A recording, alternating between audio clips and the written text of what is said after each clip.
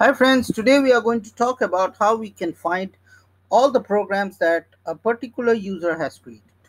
Okay, so how will you get to know? So first we have to go to SAT.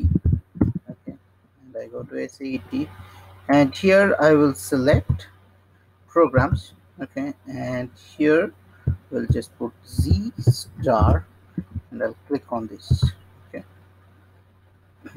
so I'll click on this, and this gives me a pop-up. Here I will just select new selection, and here I can give the program author. Okay, so suppose this is my ID student 011, and we'll see execute and see here are all the things, the program name that has been created with my ID.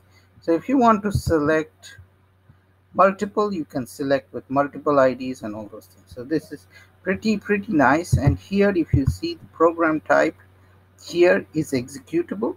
If you want, you can put all these and you can find all the programs that has been created by a particular user ID. So that's it. Stay tuned to my SAP channel and happy SAP learning. And if you like it, say, share and subscribe to it, and have a great day.